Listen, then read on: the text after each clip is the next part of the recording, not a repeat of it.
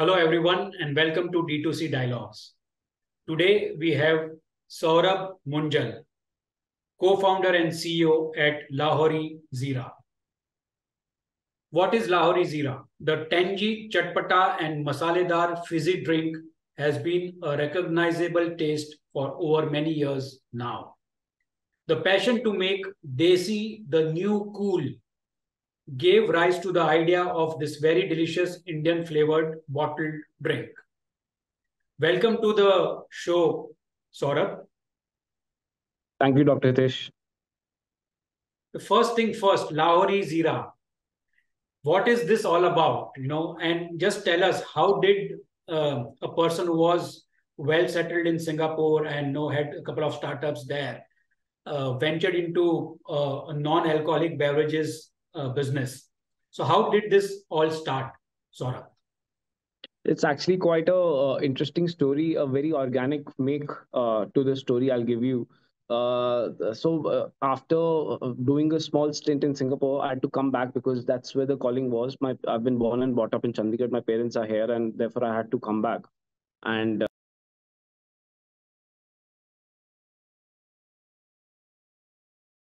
actually getting into Lahori Zeera, I sort of I did my first entrepreneurial venture in India, which was actually in the hospitality space. Again, of course, food and beverages. That's where all my inclination has always been.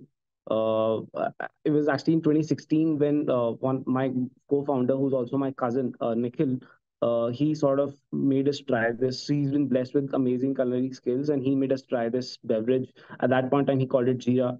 It was at his place, and we would generally sit at his place because we were all of the same age. So it was me, Nikhil, and Saurabh Bhutna. We're three cousins uh, from our maternal side of the family, and we would are of the same age, and we would just get together often and sit at Nikhil's place just because Nikhil has great culinary skills. So और कुछ होता नहीं था, तो at least खाने को अच्छा मिल जाता था because he's been blessed with good culinary skills. So therefore, it was one of these days he made us try this product, and we absolutely loved it. All three of us knew at that point in time that was like the eureka moment. We knew at that point in time that this is something that we want to really work on and pursue this commercially. And that's how the journey started in 2016, from planning to research to arranging funds and to finally getting the product out in the market in 2017. That's how it all started. And I think the follow-up question is quite obvious as to why we named it Lahori. Honestly, there was no massive story behind it. There were two logics to it. So we wanted to come up with a brand name that could correlate with good food, good beverages. And the only two options that we would come up with that point in time was Amritsari or Lahori. These are the two places which are famous for food.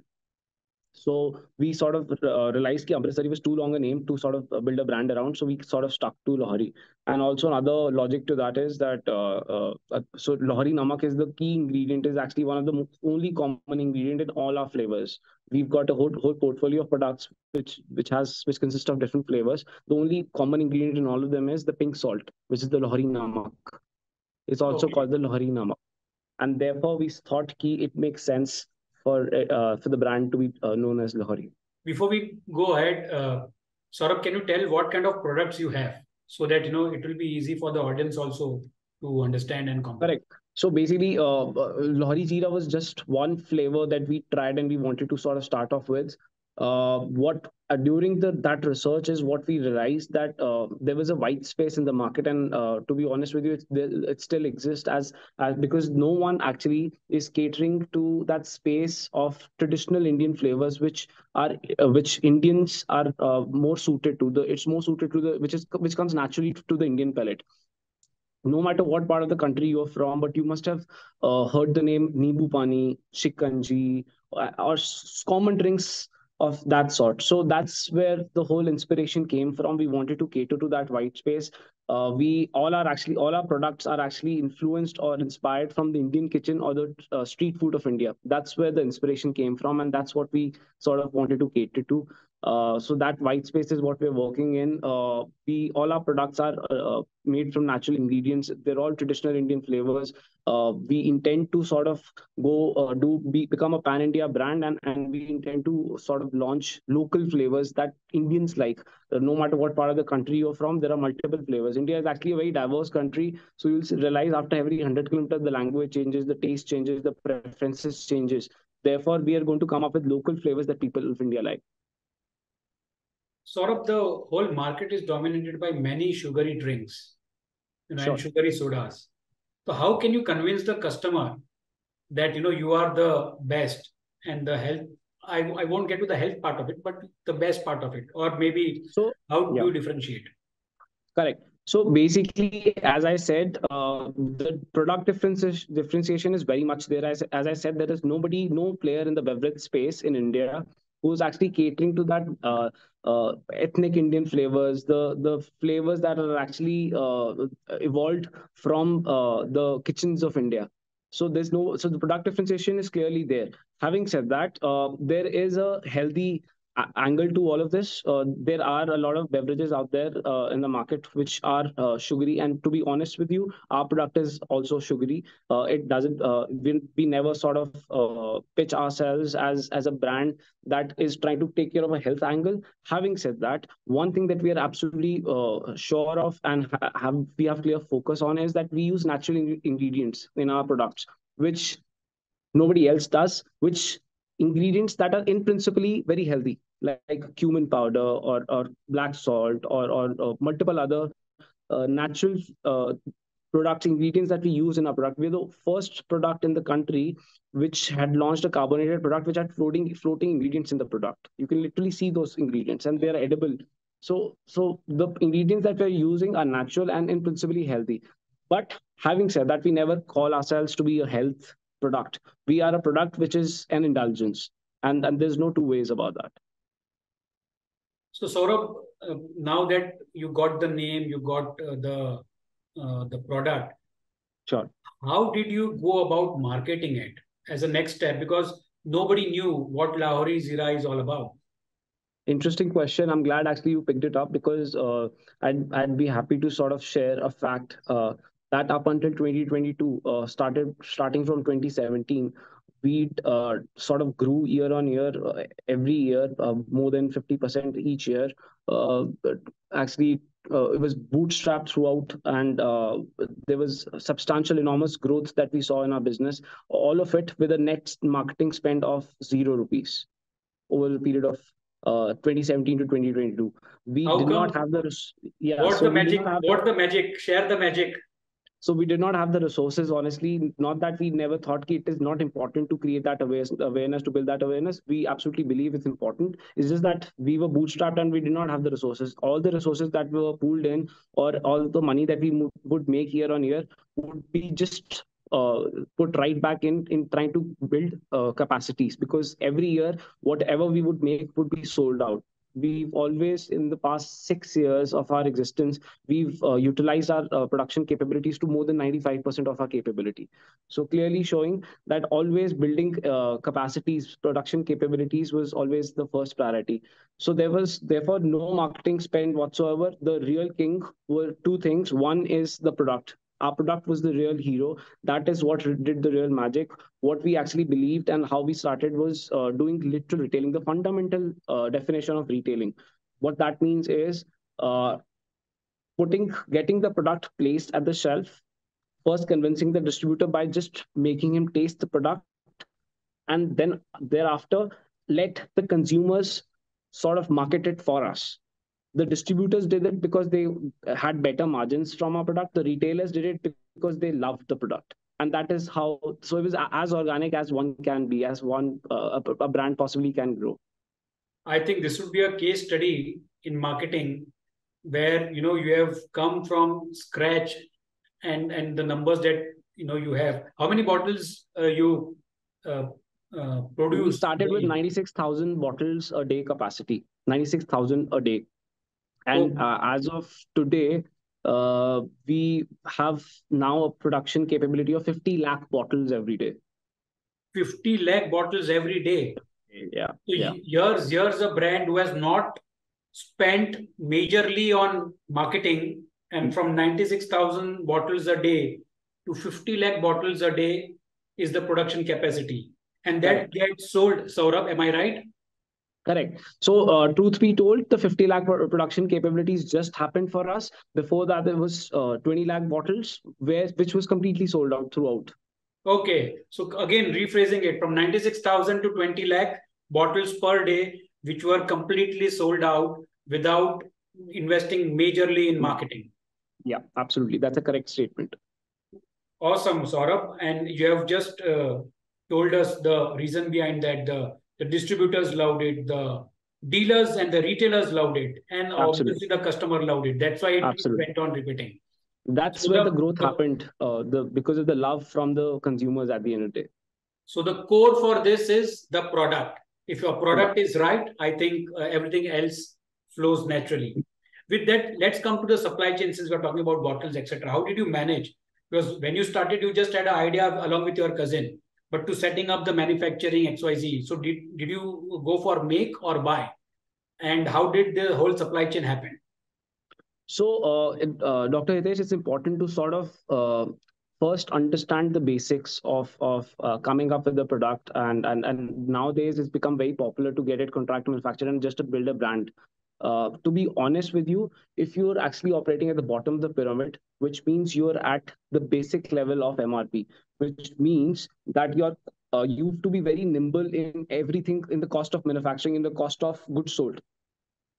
Once you go into contract manufacturing and to be operating at the 10 rupee price segment, it's sort of impossible with the 40% indirect tax involved. It is impossible to operate at that level via contract manufacturing. And therefore, it was important. We had strategically taken a step that production is something that we'll have to do ourselves. We'll have to master the entire art. We have to be very nimble in our costs incurred, and therefore that's the reason why the only logics or the only unit economics would work out if we do get into production ourselves. So we set up our production plant ourselves without.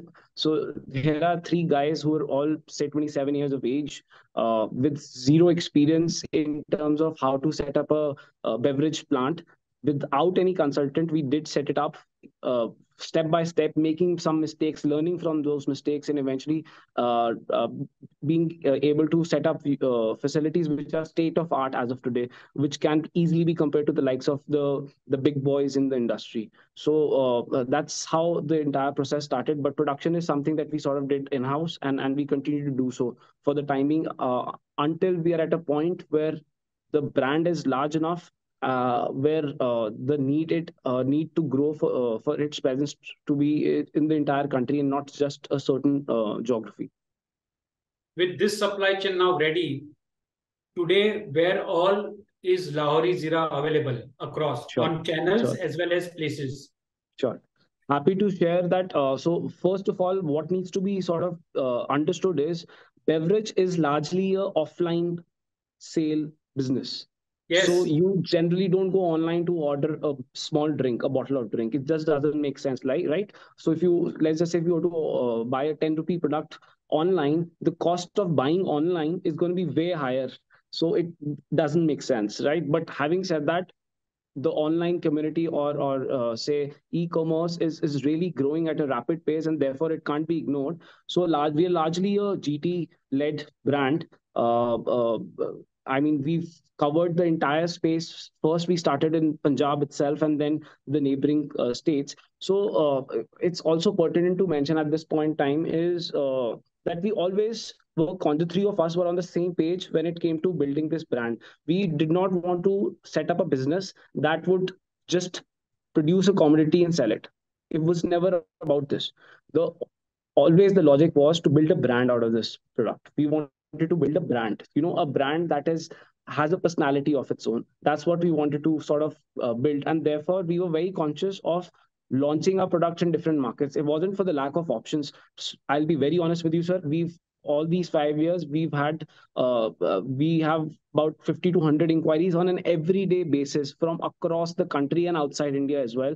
uh, just inquiries about getting our distribution, but we always were conscious of first going deep before going wide. So if you launch a product, say in Punjab, and you get an inquiry from Haryana, but we said, sir, At this point in time, no, but we'll save your contacts. At the right time, we'll come in touch with you. So what I'm trying to say is, you launch a product in a certain market and then you disappear. That's not very brand like.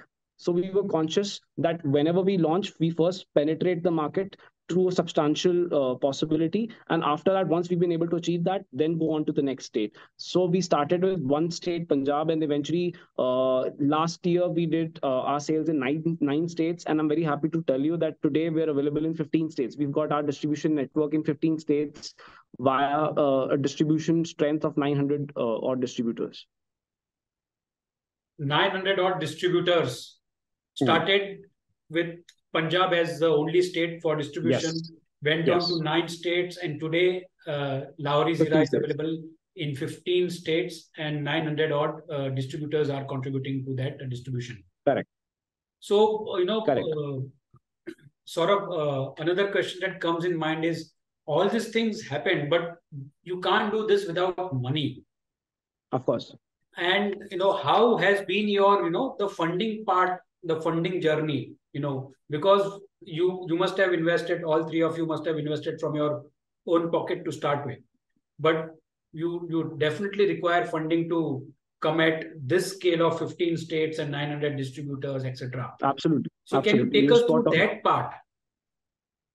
Sure, absolutely. You're spot on. You can't run a business, you can't scale a business without funds. There is no two ways about it. Truth be told, at the age of 27 years old, you don't really have a lot in your pocket. So we literally pooled in funds, asking loans from our parents and family and friends. That's how it started. We were bootstrapped until 2021, before Wall Invest came into picture, which is a very mature, very sorted PE from Belgium, who sort of came into a relationship with us. That's when the funding came in. Before that, it was all bootstrapped. So year on year, whatever accruals we made, we never withdrew anything. Instead, we just kept putting it back in the business. That's how the journey was. And another thing that's important to sort of point out is the beverage space. Generally, products are sold on credit, whereas we, as a brand, were conscious of, as I said, we wanted to build a brand, and therefore, no matter what, ever since 2017 to till date, we've never sold a single product on credit. Wow. So always it's been on advance basis. So therefore, a lot of working capital, at least, was funded by our customers themselves. So this is again a case study and an example, because again, maybe anybody must have done but not known. But such a big business and you don't give credit, to your trade is something which is unheard of. Yes. Also, another point that I'd like to mention, I probably missed out on that on your previous question as to where all we are selling via, what all channels are we selling via. Obviously, GT is the substantial bit of it, but we are available on modern trade, all modern trade stores, from the biggest guys to the likes of D-Marts to Reliance Retails, to all hyper-local stores. The concept of hyper-local is something which is really growing and growing at a very rapid pace. We're available at all decent scaled hyper-local stores. We're available on all e-commerce websites as well. So basically, we are only present, and that's the whole idea. And to be honest with you, as we speak, very shortly, we'll be selling via our own website. So literally D2C. Will you be able to manage the cost of selling a single bottle? So will there be a minimum order quantity, or how will you go about selling online? Yes, there will be an MOQ. Honestly, another revelation in our business that sort of happened on its own. We are a indulgence product. Having said that, about 50% of our sales, that number may be plus minus, but about 50% of our sales is actually products consumed after they're bought in cases in a box of 24, and the consumer buys the entire box, takes it to their home, and then consumes it over a period of time. So it's like a planned purchase and not just an indulgence where you're thirsty and you want to quench your thirst and you buy a 10 rupee bottle. So there are a lot of people out there, a lot of consumers out there who love the product enough to pick up an entire case, take it back home and consume it over a period of time. So Saurabh, in this, I want to ask you, who is your biggest competitor or the nearest competitor? So honestly, as I said, we are still operating in this white space where nobody is really looking at traditional flavors. Our category of product is something that nobody has really been able to copy or come up with. Having said that, at the end of the day, the consumer will always have the option of buying a cola versus buying a traditional flavor. So the obvious competition is the likes of Coke, Pepsi, Parle Agro. These three big boys who are sort of dominating the industry are the closest competitors. Having said that, there is substantial product differentiation to sort of stand out from their portfolio of products. Now, this is where the question is and the strategy comes in. You rightly said that the cola companies are my competitor. What about the Nimbu Panis and the tea coffees of the world as well? Narel Panis, Nimbu Absolutely, Panis. absolutely. You're absolutely right. They are obvious they're not direct competition, but indirectly, of course, any consumer will have to decide whether he wants a cold or a hot beverage. That obviously becomes a competition. So for that matter, anybody, indirectly, all indulgence products are actually competition. Anything a decision has to be made for that person on the go, whether to buy what is it that he wants to buy in that 10 rupee with that 10 rupee note. All the products available in a small Kirana store are actually my competition. Not So, directly, but indirectly, I'm fighting for that 10 rupee note that the consumer spends. absolutely. Now, with this, there is a strategic question that I am going to ask. Will you venture into a direct competition with the Pepsi Colas and the Coca Colas of the world? So I'm directly, definitely in competition with them. There's no two ways about it. But if you're asking me if I'm ever going to start making cola, the actual answer at this point in time, the first answer that comes to mind is a no. But in business, you can never say never. Wow. So It- that It's, says a it's lot. yeah, it's strategic. We have to be open to the opportunity. At some point in time, we grow as a brand, and our entire portfolio is built around that. And at some point in time, I feel that that's I want to compete with the likes of Coke and Pepsi at their level as well.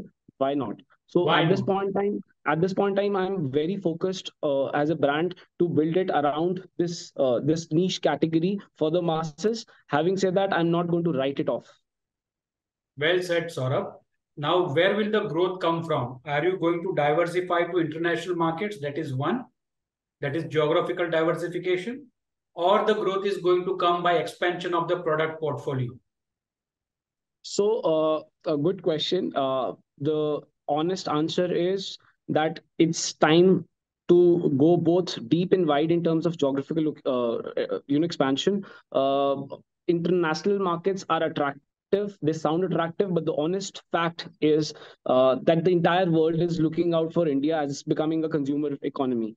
And there are enough consumers for my product. 140 crore of them are all technically my TG. So there is enough people to sort of cater to in India. If I'm able to sort of cater to this large an audience, I don't really need an export option. Having said that, there is at some point in time I will venture into sales outside India as well. So there's geographical expansion definitely, and also the product basket expansion is another thing that we are simultaneously working on. At this point in time, we are largely a carbonated beverage in the carbonated beverage segment, but we are working very fast and very hard towards building an entire portfolio of products in the non-carbonated space, which is in itself is a large category.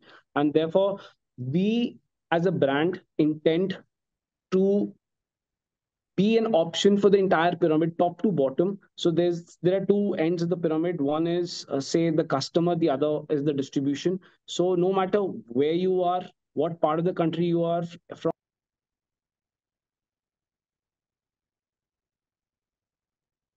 Sorry, hear me. So no matter what part of the country you're from, as long as you are somebody who's looking out to buy a beverage, you will find Lahori as an option. That's the entire aim. Since So you use the if let's yeah, just say if you're since traveling on an airlines, let's just say you are a Zomato delivery guy on the go. Let's just say you are a businessman sitting in a corporate office. Let's just say you are a consumer going in a shop of jewelry shop to buy a certain jewelry. If somebody wants to consume a beverage, Lahori will be an option, and that's the entire aim. since we are talking about growth and you use the word buy, okay. Yes. I want to ask you another strategic question related to growth. Are you ready to buy out, from a inorganic growth perspective, or you are ready to be bought? I mean, that's a separate thing. But currently, what is Dr. the Hitesh, situation? we are businessmen at the end of the day. Our decision making is completely strategic and in the given circumstances, right? At this point in time, we are not actively looking to either sell out or to buy. But definitely, most definitely, there is a very high probability that I might come across a local brand which is doing very well and also suits our sensibilities as a brand. And if that happens and at the right price, why not? I would definitely buy out somebody. And given an opportunity, given the scale, given the valuation, if that is correct, and if there is a strategic opportunity, then we'll be open for that as well. I cannot say कि मैं ऐसे करूंगा और मैं ऐसे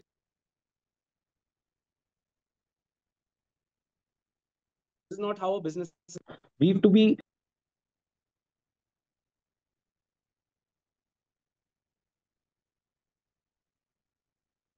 Yeah, Saurabh, you were telling something. Last line. So we have to be open. We have to be smart about making the right calls in with the in the right set of circumstances, making the right decisions. There is no so the word no does not exist in a dictionary of a businessman. That's at least what I believe. You Well cannot say said. no. Either buy somebody or get bought. I mean, Yeah, everything is open. It's circumstantial and time to time. absolutely, absolutely. Got it. With this, Saurabh Munjal, we come to the rapid fire round. And I'm going to ask you a couple of questions. And you may just answer it as quickly as you can. Favorite drink on the Sure. Lahori Zeera menu? Nimbu. My personal favorite is Lahori Nimbu. Absolutely love it. Any interesting childhood memories with Desi drinks? Yes, of course. As a kid, I would love the banta, but my parents would keep telling me कि बेटा वो बहुत unhygienic, unhealthy है मत पीना. But I would still चोरी चोरी P लेता था. Very nice. All of us did that. Dream travel destination inspired by your brand? Inspired by my brand. Interesting one.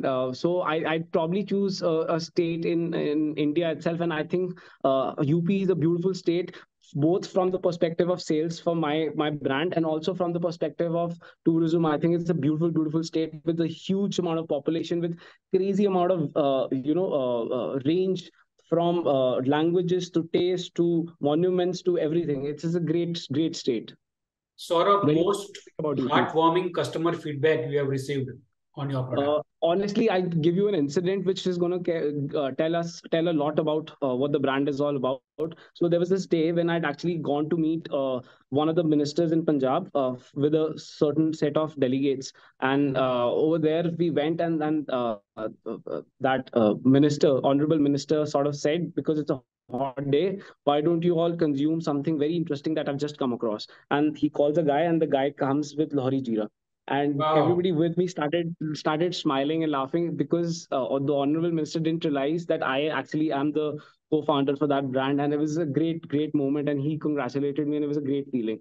And on the same day, that's actually the best part of the story. On the same day when I was coming back in the car, I was sitting and I was just very happy in that enjoying that moment. I saw somebody like a small beggar on the traffic signal just consuming that bottle of Lahori Zeera.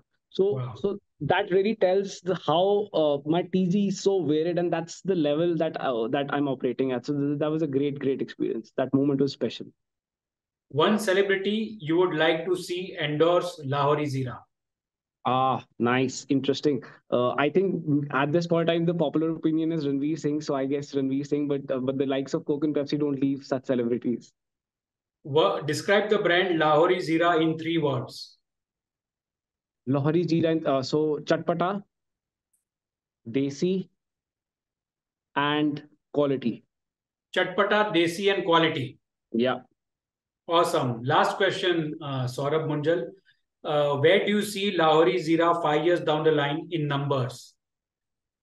5 years. So 3 years down the line, we intend to be available as a brand, become a pan-India brand. 5 years, well, 100. I'm very sure less than 5 years, we will reach the 1,000 crore mark. Saurabh, one interesting observation that I have done is Lahori Zeera doesn't have a brand ambassador. Correct. It is not that you cannot afford. You have got a funding around approximately 22 million plus, but still you don't have a brand ambassador. What is the reason behind this, Saurabh? Great observation, Dr. Hitesh.